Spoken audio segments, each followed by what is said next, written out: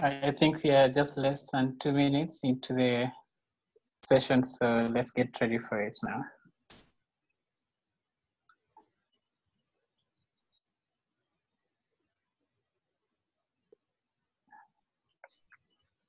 We don't have a limit, right, for how many people are joining? No, I don't think so. I think we have a capacity of around 500 people. Okay, good. I'm asking just because I see people that are double connected. Maybe they tried one device and it didn't work. But if we don't have a limit, then it's no problem. Okay.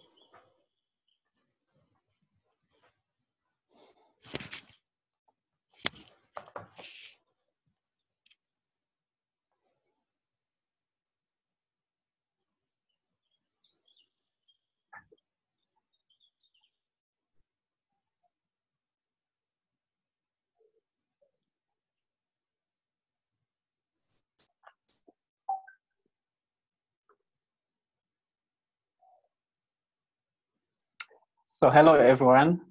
Good morning, good afternoon, good evening from wherever you're joining us from. Welcome to Youth for Nature's first online session for 2020. We are really so much excited to have you here on World Health Day for this live Q&A session on bats and COVID-19 with our three remarkable speakers. Kindly note that this Q&A session is hosted by Youth for Nature, an international youth-led organization advocating for nature-based solutions in climate action. We do this through our three main objectives of one, mobilizing for youth to advocate for political leaders to deliver up to 30% of climate solutions required by 2030 using nature-based solutions. Two, to elevate youth voices by giving them a platform to share their stories and actually have them be heard. And three, to build the capacity of youth to act as leaders in a nature for climate movement. We have three pillars of work, which are storytelling, knowledge sharing, and capacity building. My name is Kaluki Paul Mutuku. I'll be your host for today, and I'm the regional coordinator for Youth for Nature at the African region. And an exciting thing about me is that I really do love nature. I love forest walks, and I love the beautiful smell in natural places. Well, to know more about Youth for Nature, please visit www.youthfornature.org or follow us on our social media channels at Youth for Nature to enable you know more about us and how you can be a part of our movement. Kindly note that this session will take roughly 60 minutes, so we'll try to ensure that we save as much time as possible to give our remarkable speakers time to respond and our remarkable participants more time to ask questions. Before we get into it, allow me to set some house rules that we should go by so that we ensure we have a very interactive session. And as you saw in the previous slide, we shall be using Slido to receive your questions. So we kindly request that you go to slido.com, type in the code 77525. I repeat, go to slido.com and type in 77525 as your code to access and join as you share your question. We also want to make sure that this virtual session is as cozy and personal as possible. So we also request that while sending your questions, you please include your name and also the country or wherever you're joining us from. And a cool thing about Slido is that you can actually like the questions that you like most. So we also ask that you like as many questions that you would want responded to by our remarkable speakers, because we'll be prioritizing on our popular questions. Finally, to keep things running smoothly, I ask all of you to kindly mute your microphones and keep your cameras off, with the exception of our speakers and maybe our co-facilitators. Thank you so much. Now, before we present you speakers, to you, our speakers, I welcome you to type in the here your name and where you're joining us from. Go ahead, Amanda. Well, I'm from Costa Rica originally, but right now I'm in Atlanta, Georgia. I'm doing my PhD here at Emory University. And was there something else that I was gonna say? No, that's actually okay. So okay. Sorry, that was not for you, for the participants. So I'm seeing people from Grenada, Mexico, US, Italy. Oh, this is amazing. Mexico again. I'm seeing Kenya. I'm seeing France, Netherlands. Wow, that is so amazing.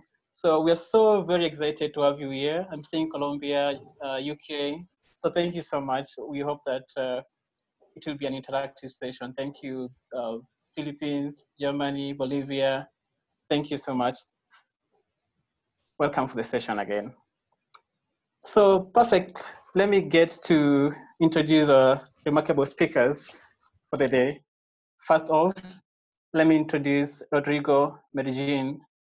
Rodrigo is a Mexican biologist from the National Autonomous University of Mexico, UNAM, with a PhD from Gainesville University. Hope I got that correct. He has produced over, thank you. He's produced over 200 publications, including 98 scientific articles and more than 50 books and book chapters on the ecology of bats, conservation, and mammal diversity. He has played a leading role in many institutions, including IUCN and CITES, and has received numerous awards, including the Whitley Prize. He was recently included as the National Geographic's 9th Explorer at Large. So kindly wave to the audience and introduce yourself, Rodrigo. Hi, well, Paul has said pretty much what you would like to know. I mean, I've been working on bats for many decades. I work on other animals. I'm mostly interested in doing research for conservation implementation in all kinds of different ways at the local and international level, bats and jaguars and other things. Thank you so much, Rodrigo. Next on, allow me to introduce Luis Roberto Viquez. Hope I got that correct, Viquez. He's a biologist from University of Costa Rica. His work has centered on bat research and how environmental changes and natural processes affect the dynamic of wildlife disease and immune modulation in bats. During his master's, Luis studied how deforestation and forest fragmentation affected the number of infected bats with trypanosoma and leishmania in Southeast Mexico. He is currently a senior PhD candidate at Ulm University, working on the effect of migration on the immune system of the tequila bat. His new passion during this time, so pandemic, is actually playing darts and looking through the window, wishing to go outside. Kindly wave to the participants, Luis. Hi, can you hear me well? Can anyone hear me? Yes, okay. Yeah, basically that's what I'm doing, and I'm here to answer any questions that you might have, and let's see how it goes. I don't know, it sounds better because I thought my microphone was doing a lot of noise, but is this producing a lot of echo, or is it better with the other one? That's perfect. We can hear you well, Luis. Okay, perfect. Thank you, Luis. And last but not least, allow me to introduce Amanda. Amanda Vicente is a disease ecologist from Costa Rica, where she studied a bachelor's and master's degrees in biology with emphasis in genetics and cellular biology. She's currently a PhD candidate at Emory, and her dissertation aims to understand the effects of anthropogenic disturbance on cave-dwelling bats, communities, and their demographic, health, status, and disease dynamics, combining field surveys with molecular and immunological methods, spatial analysis, and math models. Now, on our fan side, Amanda loves trail running, and outdoor activities, so I guess she's closer to nature like me. So kindly welcome the participants, Amanda. Hi everyone, it's really my pleasure to be here, and I hope we could answer some interesting questions. So we'll see how that goes. I'm also very excited at how diverse this group is. This is amazing. Exactly, thank you so much. I'm happy because we are joining from all over the world, and really, we strongly appreciate the three of you for joining us today and getting the time to answer some of the tough questions people have been having around this pandemic, and also around how we should strategize for the future. Okay, so now let's dive in with our first audience question. And if you don't mind, Paul, if you don't mind, Paul, sorry to interrupt. I would just like to make a disclaimer here. I see that we have an audience of over 300 people that go from very well-known bat scientists to people who are learning about bats, to people who are interested in bats but don't know much. So I'm going to ask the audience to be a bit patient in the sense that we're going to try to be as clear as possible and as basic as possible, but we have to assume a certain level of knowledge, and we are going to avoid as much as possible any kind of technical jargon, any kind of concept that is not common knowledge out there. So with that, I'll go ahead and lead us into the questions. Thank you, Rodrigo. Indeed, here we are not to speak about the technical terms, that we are supposed to have each person understand the issues. So yeah, right to our first question. Someone is asking, why are bats generally asymptomatic carriers of many diseases? Do they have a specific immune system or something special? Please respond to that, please. You want to take that, Amanda, Viquez? Viquez, okay. You go ahead and now, yeah. Yeah. So what we know about bats is that when we think about wildlife and their pathogens, there's a large history of coevolution, right? So we know that these species have been in contact with those pathogens for many, many thousands of years. So when we see that the bats are asymptomatic, it might be that as well as we have some pathogens that for us might not have any effect on our health. But if we were to expose, for example, other simians to these pathogens, they might have an impact, right? So this large coevolution history between the pathogens and the wildlife makes them more resistant. And there's several theories of why bats seem to be able to live a long life without developing the symptoms of the disease or developing the symptoms of a virus or pathogens, right? Not being affected completely. We're not going to go into all those theories because they are, and this is something that is really important. Everything that we're saying now is as the date today is the what? The 7th of April. So this is an ongoing field, right? There's papers coming out every single day about this. So everything that we are talking about today is to the best of our knowledge up to date. It might be that in 2 weeks we have better answers, especially because research is moving light speed right now. You see everyday things coming out. So what makes bats really good in having pathogens? Or, well, they are a highly diverse group. So when we talk about bats in general, we're talking about the second largest group of mammals, which means that they fill a lot of ecological niches, and which means that bats are exposed to many things everywhere. They seem to be highly resistant to the virus, and we don't know if this has to do with the immune system or with this coevolutionary history, Also, they live a really long life. So compared to mice, for example, bats, maybe having this collecting of different pathogens for longer in life. That's when we catch a bat and we study what virus or what other pathogens might be within that bat. We might find a collection of everything from the years before, right? So because they live a longer life, they have a longer collective period for this. So the short answer is we really don't know what's going on. We know that the bats are able to live long lives, even when they have certain pathogens within them. But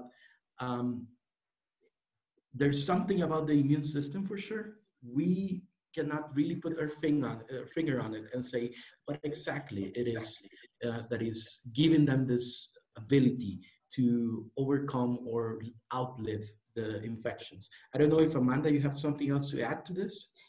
Yeah, I think there are a couple of things that I just want to maybe just go back to what you said. One particularly special things that bats have is that they're the only flying mammal that it exists, and through their evolution of flight, there were a lot of adaptations that come with it. So you have to think of, like, for instance,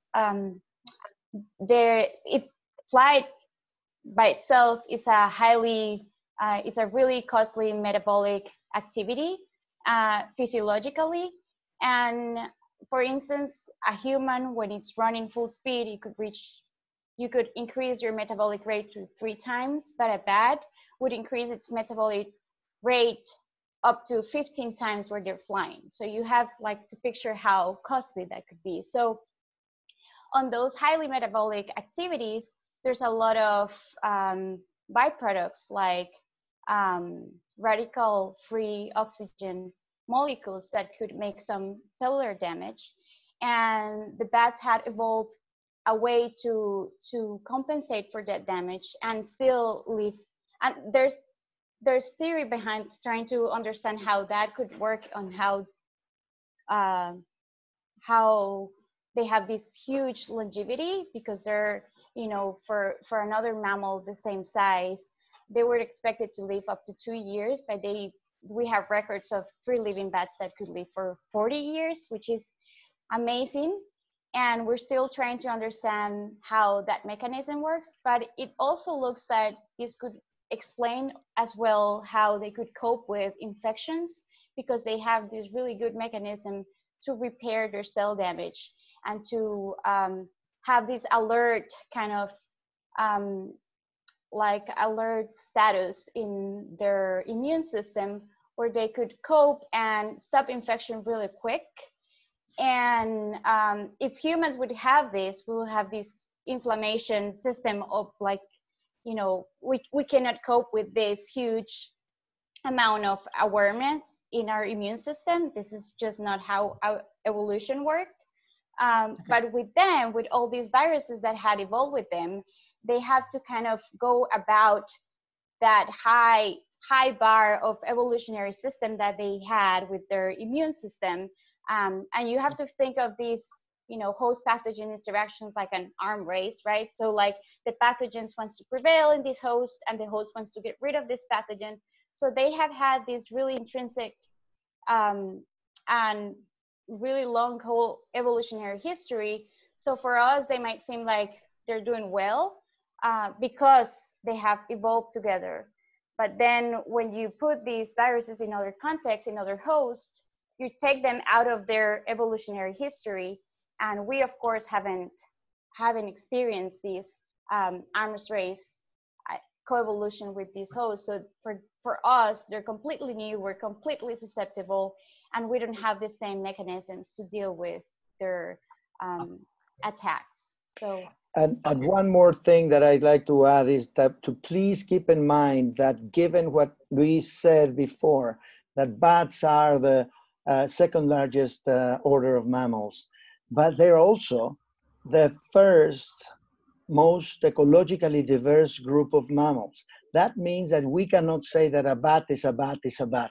There's so many different variations in the natural history of the species and the ecology of the species, in the immunology of the species, that in the metabolism of the species, that there's bats for every type of circumstance, with low metabolisms, high metabolisms, very long-lived, very short-lived, all kinds of things. So keep in mind that bats is a just huge composite of animals that go from 3 or 4 year longevity to 54 now, which is the record, and in between there's a huge spans.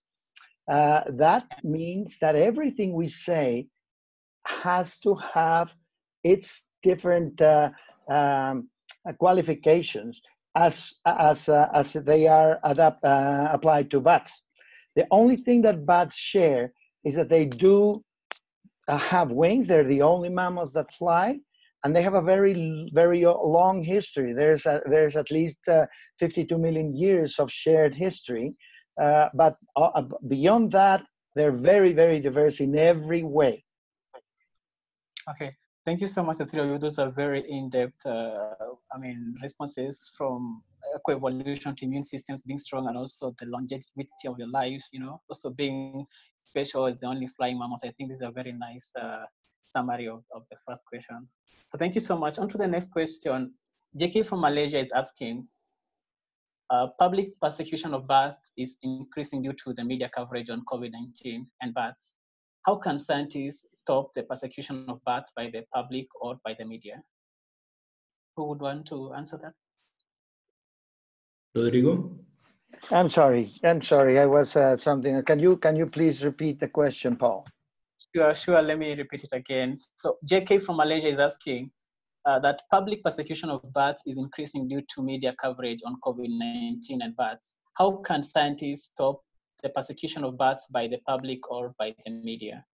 Thank you very much for that question. Exactly, that is the problem that we have been facing, not only with this coronavirus. Bats are probably the most unfairly treated animals in the world. There's many animals that have a negative public image, from sharks to snakes to spiders to bats, but none has a more unfairly negative image than bats. So what we can do as scientists, and not only scientists, everyone in the public can do that, is to continue promoting the good name of bats, because of the so many ecosystem services that touches every day of our lives, from seed dispersal to pollination to pest control, and pest control not only of agricultural pests, but also mosquitoes and other vectors that can actually transmit, like malaria and dengue and chikungunya, Zika, etc. So what you can do best is to get yourself educated about bats, and there's a lot of information out there in the web. Just make sure that that your source is good, that is very well grounded, based, and fundamented behind with good studies, and you'll be fine by promoting the good name of bats that they really need. They need the help of scientists and everyone else. Thank you so much. And I think there's also the role of media to give scientists a space to share with them, yeah? Okay, yeah. So, okay, sure, thank you so much. So next one, Tamara is asking, Tamara is asking, why do we hear mainly about bats as culprits, just like in the pangolin route?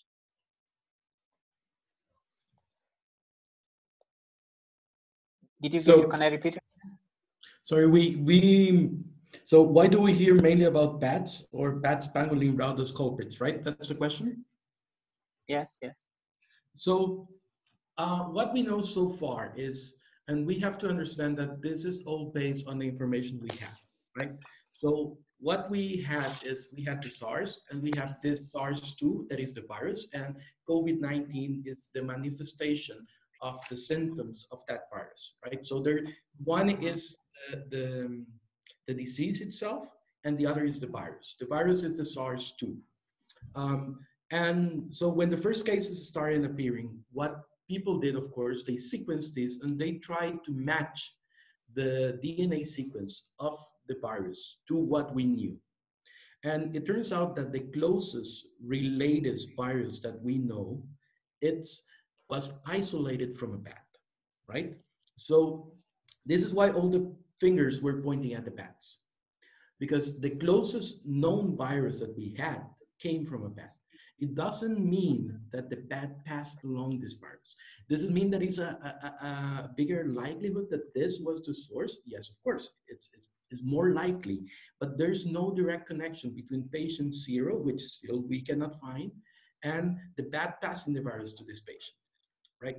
So while we've been hearing a lot about this connection and this intermediate host, the thing is that when we look in detail at the sequence that came from these bats, from this horseshoe bat, when we look at the sequence, we see that if we took that virus directly from the bat and we put it in a human, it couldn't infect us. Why? Because one of the most important proteins that the bat needs the virus needs in order to be able to enter our cells is one protein that is called S. It's the spike. So if you think about the corona, you have like this ball and you have like these spikes, right? So this protein is the one that is being recognized by one of the receptors in our cells. And this is the entry point into our cells. The structure of that protein from the virus that was isolated from bats is incompatible to be able to enter our cells. So the reason why the pangolins came into the picture is because, and we are not biologists, we understand this from the wildlife side, but there's certain processes where, for example, if a pangolin had different coronavirus and then acquired the SARS, there could be a way that this protein that is needed to enter our cells can be through a recombination or through mutation in an intermediate host. They can acquire this different protein that will allow them to enter our cells. This is an oversimplification of the process. But the thing is that we're looking for something that is called the intermediate host, right? Is this animal that could potentially serve as a bridge between what we thought is the source, that it could be bats. At least we know that the closest thing found so far, it's in bats, to something that could actually infect humans, right? So this epidemiological bridge it's what they're trying to find. And this is why the pangolins came into place, because somebody had some samples from pangolins that were suffering some kind of pneumonia. And when they started analyzing, they find a coronavirus that is similar to the SARS-2. It's not exactly the same, and it is not the one that is infecting us now. But they see that in this case, something that evolutionary, you can assume that came from something without the spikes. In the pangolins, you find it with the differentiated protein that will allow it to infect humans. So this is the importance of an intermediate host. And this is the missing key so far. This will aid in preventing future crises, but it won't help us solve what is going on right now. Like the virus right now is being transmitted by humans. It's human to human. And later on, I see that there's some questions about if other animals or pets or wildlife can play any role here. And we will address this later on in this session. But yeah, that's why in general, bats and pangolins have been at the center of this, because what we knew, the virus that is currently circulating in humans, the closest thing that we knew came from a bat, right? And the pangolins are one of these candidates to be the intermediate host that may facilitate this going into the humans. Okay. Thank you so much, Luis. And I realize that we have around 34 minutes left for this session. So please, I think it's good. We are really appreciating the responses. They can try to at least answer quickly, and then, but with a good detail, so that we can then get as many questions from our participants going on. Thank you. So right to the next question, Macy from UK is asking, what will the outbreak mean for bat conservation globally? I'd like to take that. It's still too early in the game to understand exactly how will this new coronavirus affect the work we do on bats and affect bats abroad. There's people out there right now in the United States doing experiments to see if this coronavirus is going to be able to infect bats in the American continent, number one. And like Luis Viquez was saying, one thing is that you are infected, and another thing is that you get sick. So this is going to be very, very important to understand what's the outcome of this whole thing. Regardless, this is clearly a game changer. This pandemic has been teaching all of us, everyone in the world.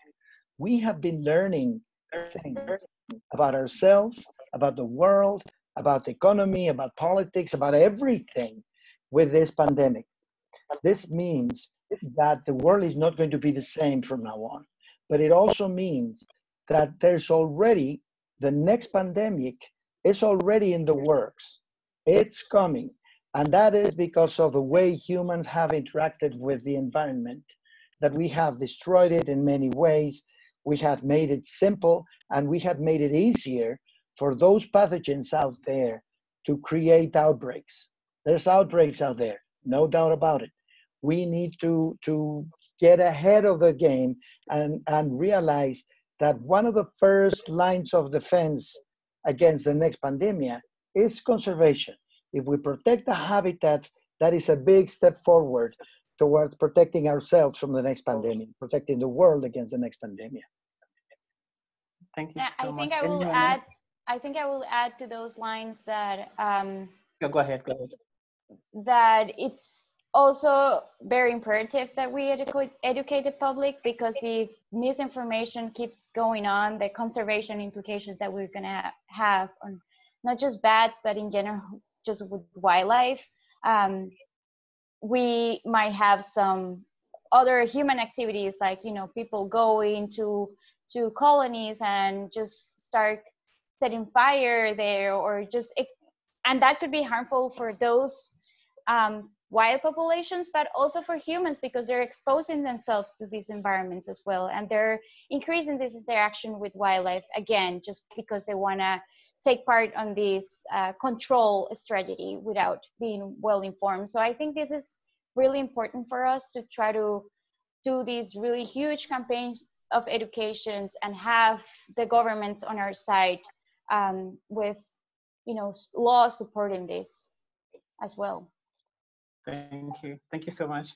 Next on, Melissa from Canada asks, the field season is coming up, and I've already seen many US biologists canceling spring batch surveys. Are we being overly cautious? Well, again, I just said a few words about that.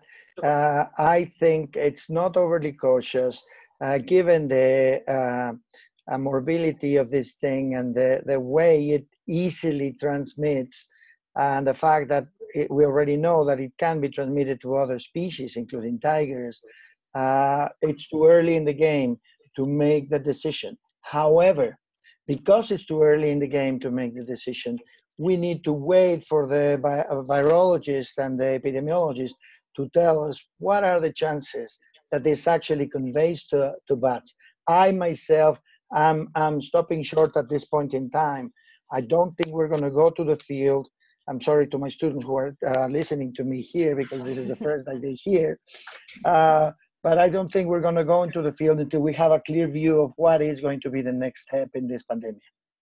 I can add something quickly to this, and the fact is that if there's we don't know how this is going to behave, right? So we have to lead by example. We have to lead by example, and the same way that we're socially distancing ourselves from others to try to protect them in the population that might be higher at risk, we should try to social distance ourselves from wildlife, not indefinitely, but until we understand better how this will behave. We have, and I see that one of the questions that is around, and is the one that supposedly is coming next, I think, it's about the tiger. And yeah, okay, we see that this tigers in the US, for those who don't know, a caretaker was asymptomatic in this zoo in New York, in the Bronx, I think is. And the was it 6 or was it 10 felids? Amanda, you remember? How many The were what? they? Sorry? How many animals get infected, supposedly? I don't remember. Well, 6, 10 tigers or felids in this zoo were tested and tested positive for the SARS-2, right? So we don't understand how the dynamics is working now, and we just have to be patient and let research come through. Because what we don't want is, we don't want to put ourselves and the wildlife at risk at any point, right? Yeah, we want to be in the safe side. And I think on those lines, I know that already it's important to consider also our closest relatives. So other primates in the world, especially, you know, endangered apes, for instance, they have already been doing like a lot of effort, changing guidelines, trying to be more cautious about all this research with chimpanzees and gorillas. And who knows, like we also probably will have to be as cautious with other primates in the new world as well. We still don't know, so it's really better for us to be on the safe side and wait for results. So yeah. Okay, thank you so much. And actually your responses are leading to the next question from Jennifer, who is asking from Mexico. And her question is on how a tiger zoo is positive to COVID-19. There is no more an interspecific barrier. I don't know how you can respond to that. Is there no more interspecific barrier to this? So I think we already kind of went through this a little bit. So we have to think that, well, bats are really phylogenetically distanced from humans, and as Luis just explained briefly, usually when there's a spillover event from a bat to humans, there's an intermediate host in the middle where you have this barrier, the species barrier being jumped.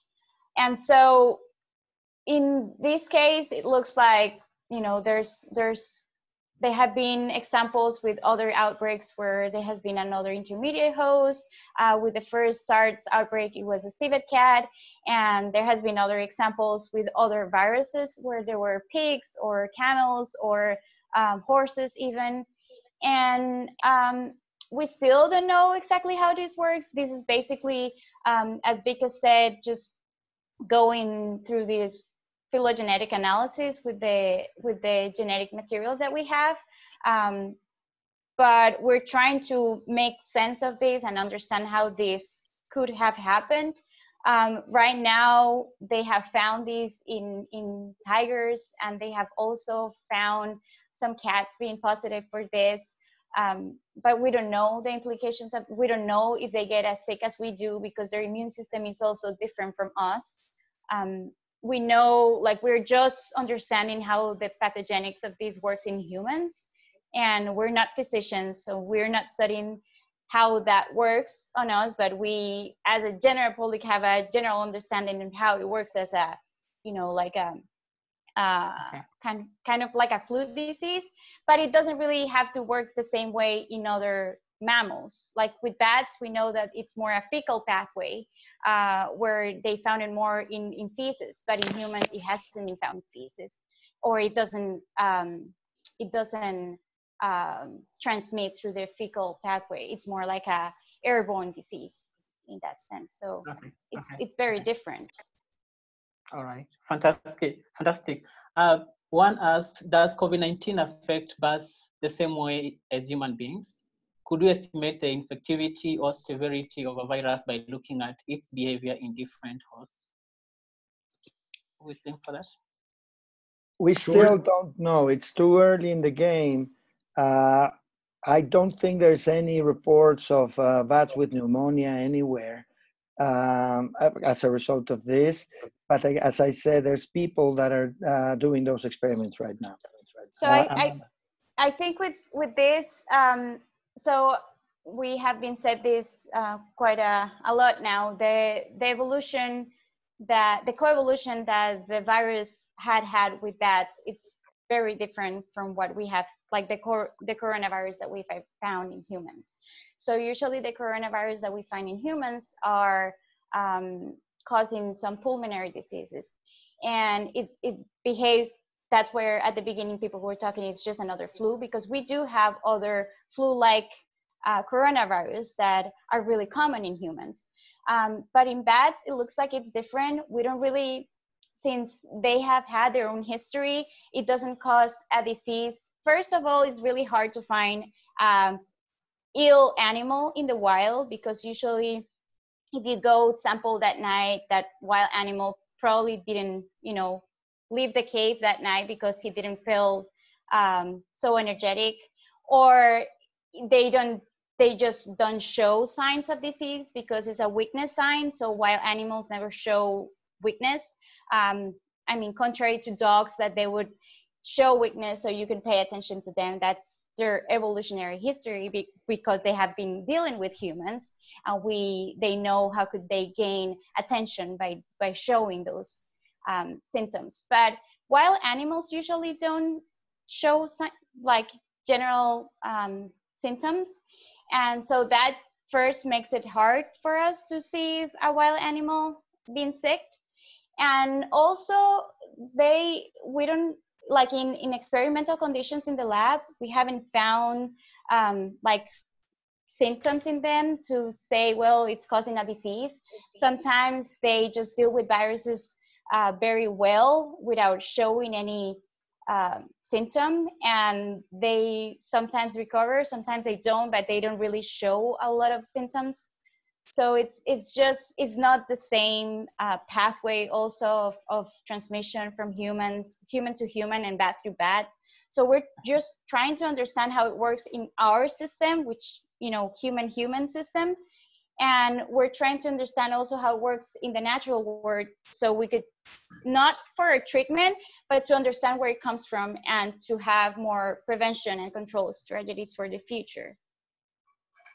Thank you so much. And just to remind our participants again, please, we are receiving your questions through Slido. So go to slido.com and type in the code 77525. I repeat, we are receiving your questions through Slido. So go to slido.com and type in the code 77525 to enable us to receive your questions and then forward to our amazing speakers. And it's right there, you can see. So moving on next, Malute Adach in Germany is asking, how do we deal with sharing of information versus making people scared? Like, birds might be the source, but are not the reason. What is your advice on sharing Facebook posts? It's very clear. I'm going to jump into this. It's very clear what we can do and that we should do. One, there is a lot of misinformation out there. There's a lot of even experts who say things halfway through. They say half words that refraining from stating the whole thing. What we need to know is basically that bats are absolutely essential for every ecosystem and for our everyday lives. That is an absolute given. We have demonstrated, many people around the world have demonstrated that life without bats would be completely different. We would lose the battle against agricultural pests. We would lose a lot of agricultural products that benefits our everyday life. And we would lose the functioning of ecosystems everywhere in the world.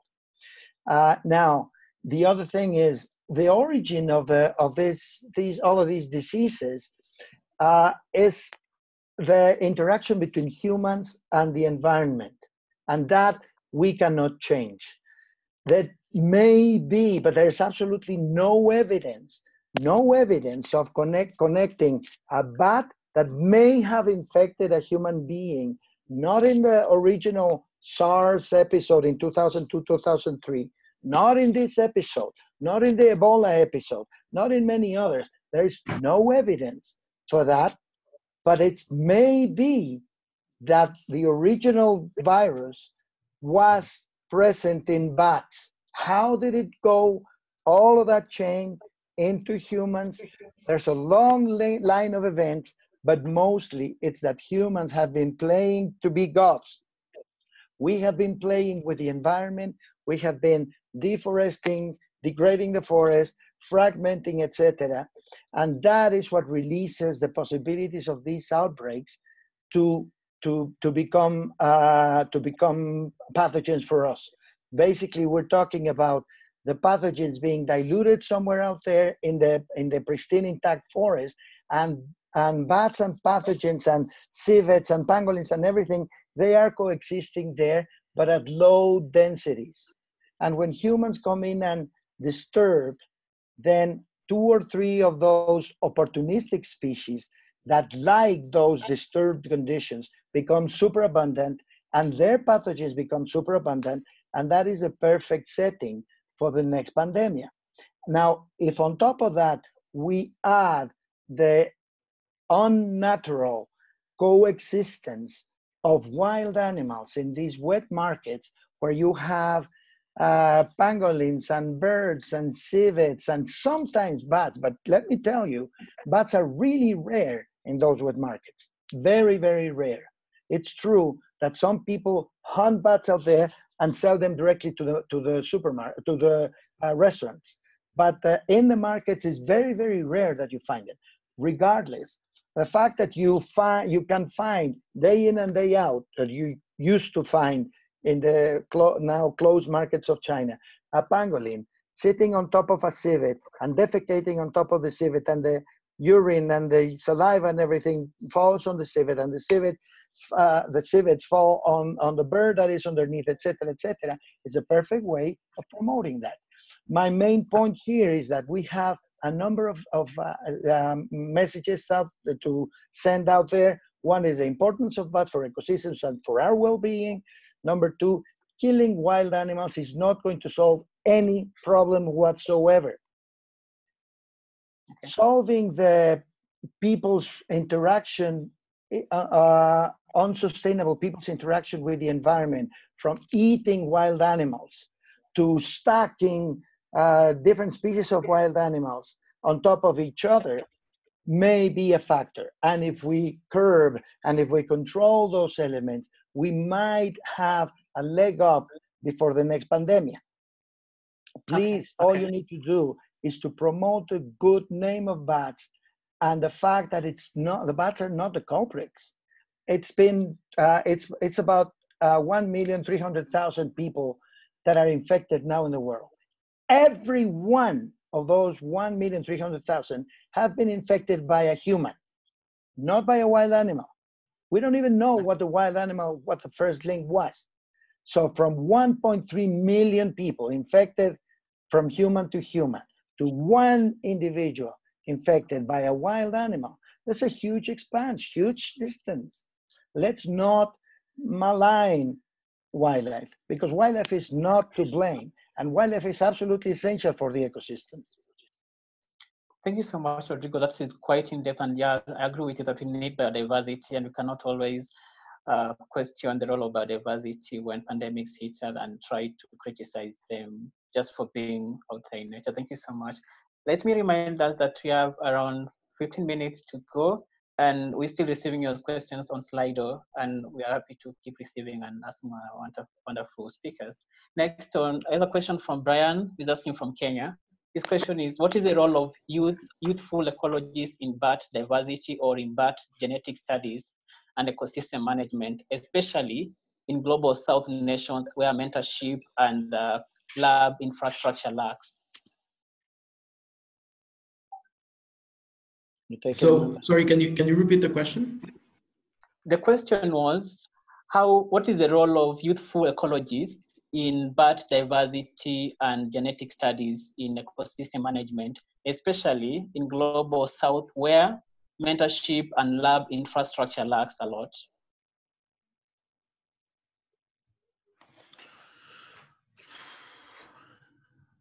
I guess I'm going to jump in while Luis and Amanda gather their thoughts.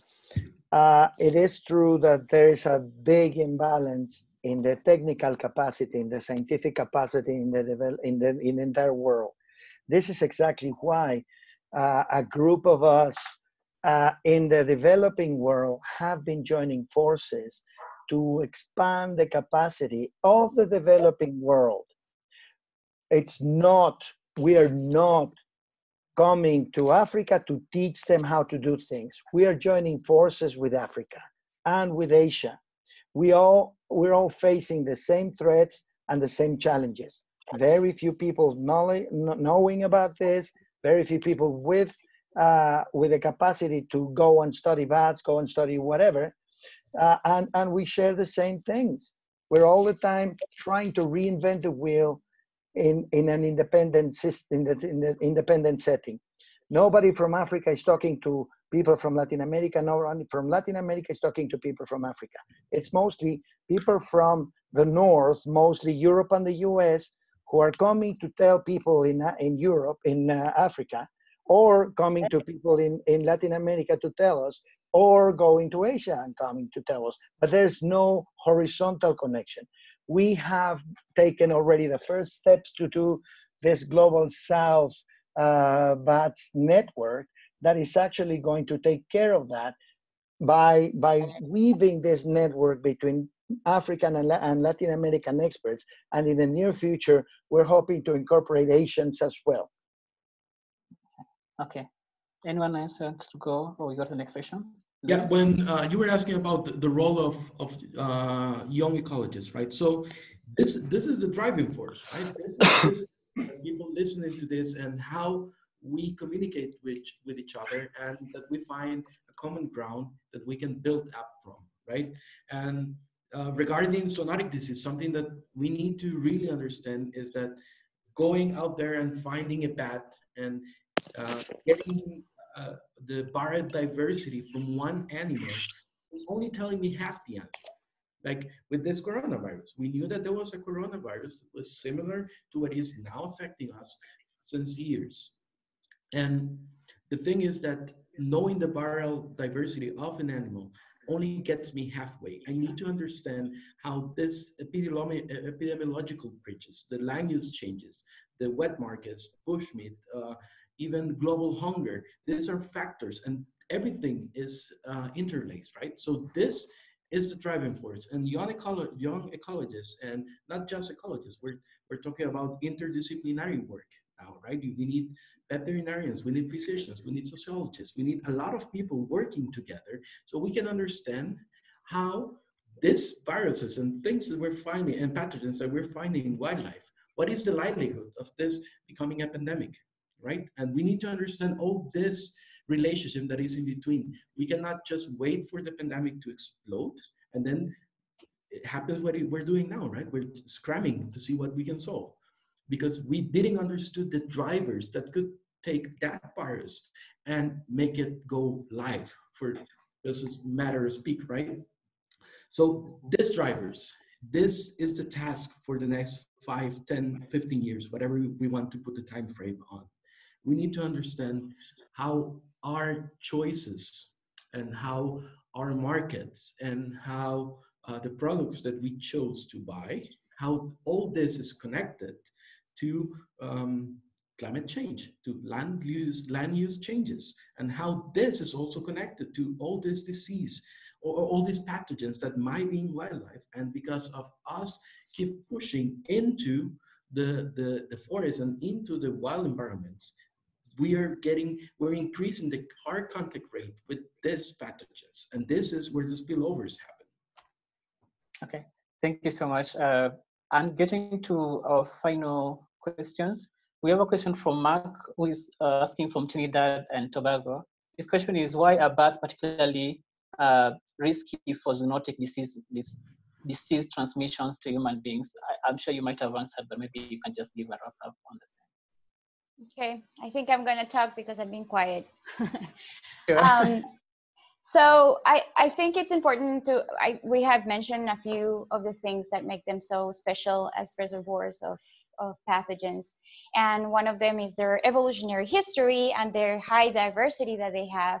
And linked to that high diversity, we know that bats are all over the world, but in Antarctica. and they have all these different ecological niche, and they could also prevail in ecosystems where humans have made a lot of perturbations, and they could also live in human infrastructure. So we know that they also move a lot, and they could probably move these long distances, and so it just makes them a really good animal to be able to transmit diseases just because of their ecology, right? If we had elephants being highly pathogenic and they're only in this really reduced environment, they probably would not be that you know, risky. But then if you put all these other things together with all this diversity, and pair with that diversity, they also are highly diverse with the pathogens that they carry, just because every organism in life has their own pathogens and their own evolutionary history. So that, you know, alone just makes them really interesting to study. But then you have a lot of human pressures, because every time we think of these viruses as something new, they actually are not new. They have been there for a while. And so they're new for us. They're new because they're interacting with humans for the first time, because we are encroaching their environment. We are forcing them to go forage in new areas because we cut that forest and we put a crop, and now they have sometimes go to those crops and find another place where to have a roost. So we're just increasing our probability, or that interface where we interact with wildlife. And that's important to consider, because just, you know, because just explained this briefly, but this is a big driver. We are changing the environment in such a high speed, and sometimes our impacts are not really clear to our side. Like sometimes we think of things like, you know, changing the landscape, but there are other impacts, like polluting the air or polluting the water or pesticides and things like that, that could also erode wildlife's immune system. So when animals are also under high stress, they could lower their immune function. And when they have these stress conditions, they could also produce, they could be more virulent, because they could produce more pathogens in them. And that happens with humans too. When we're under a lot of stress, we get more sick. And we're just making that pressure in wildlife all over. Like, it's not just changing the environment. And again, I think it's really, we cannot oversimplify the problem, because it's dangerous. We might oversimplify the solution as well.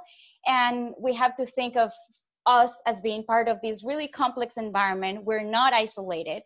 We constantly forget about this, but this is really crucial.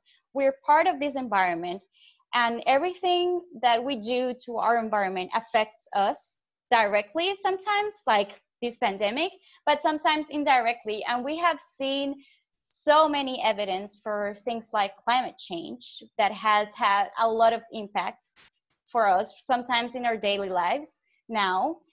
And I mean, the same thing is happening with these outbreaks all over the world. So this is not an isolated thing that happened. It has been happening. And if we continue to do these pressures, it's going to continue to happen. And okay. Yeah. Thank you so much. I mean, it could not be put any simpler than that, Amanda. And we really appreciate the three of you for your immense wealth and of information and knowledge and also giving time to share with us. And just before we let you go, and we realize there's so many questions that have been shared, and we'll try to still carry on the conversation on social media. But please, I invite the three of you to also give us your parting shots, and I mean, whatever you can tell to the world in these pandemic times. So please take the floor in no particular order. You want to start, Amanda or Luis? I can start. So yeah, it's a different time, right? Everybody's living in their house, completely locked down, and the thing is that we don't know how long this is gonna take.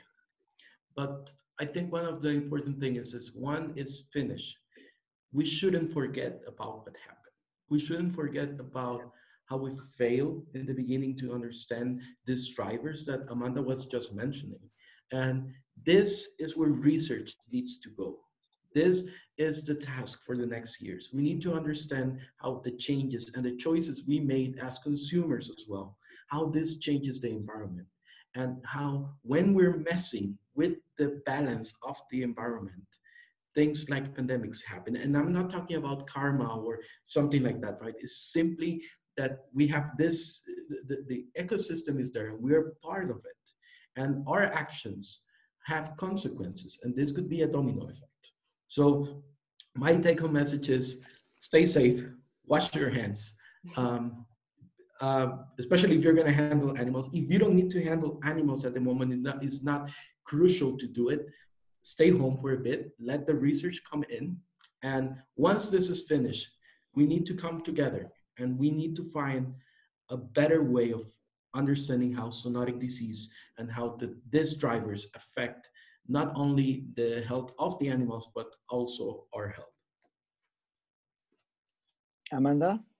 I think I would, I'm not going to repeat what Viquez said, but I would also say that we know that there's still a lot to, there's a lot of unknowns, a lot of knowledge gaps, and that's what we have to start trying to focus on right now, because it looks like it's really important. It could give you some answers for new further steps.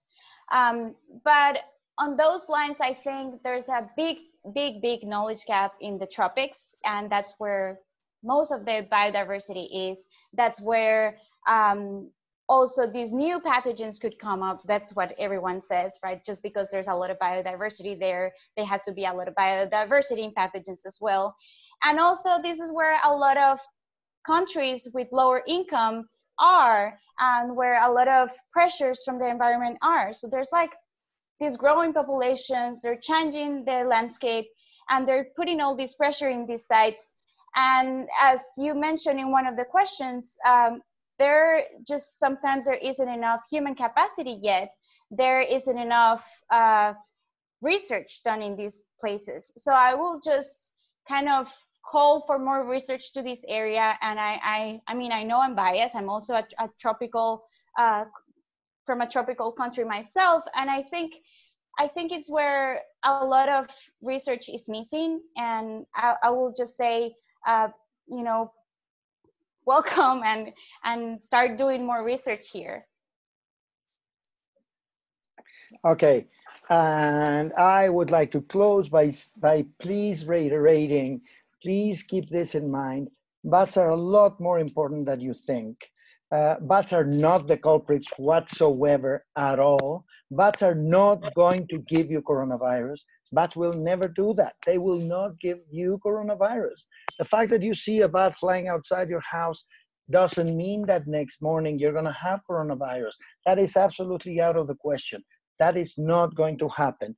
Viquez said something that I'd like to touch again on.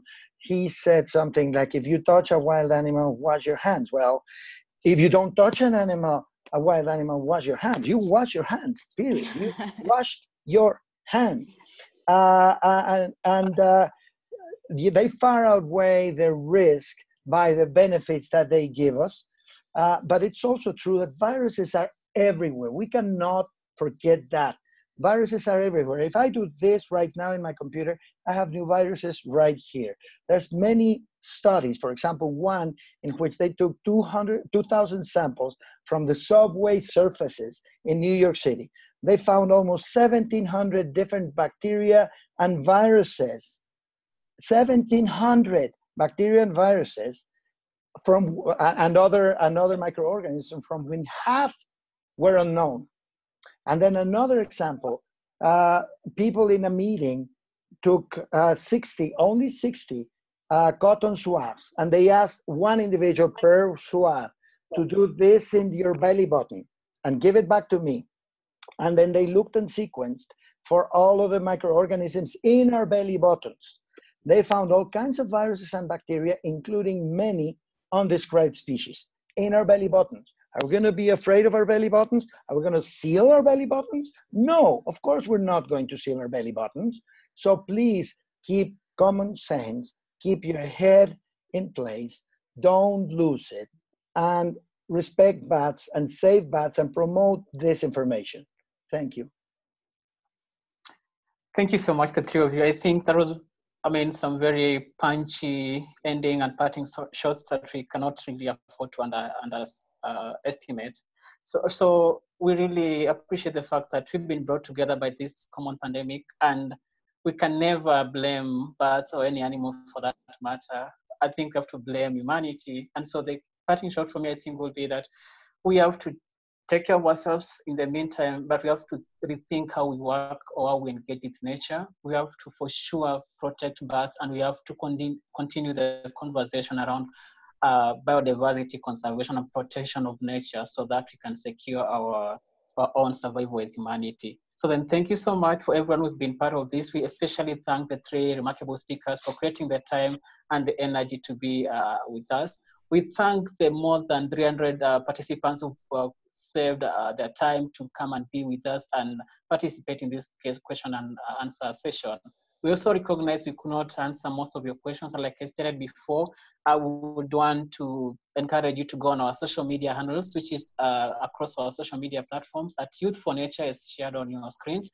Let's carry this conversation onwards and also try to sign up with us to ensure that we keep engaging more for nature-based solutions and how everyone who is here and beyond can participate in making the world a better place through working with youth, through working with local communities, and through working with nature for posterity. So thank you so much. And I cannot forget to thank the role of the Youth for Nature team, led by Marina, Vania, Hailey, Caroline, Elujilo, Emily, and so many other young people who have been able to curate and bring together this session. Have been a wonderful host, Kanuki Pomutuko from Kenya. And until next time, take care and wash your hands, exercise social distancing, and let us ensure that we are very cautious and protect ourselves because there's still a future beyond COVID-19. Thank you so much and have a wonderful time from wherever you are. Bye, everyone. Bye. Bye-bye.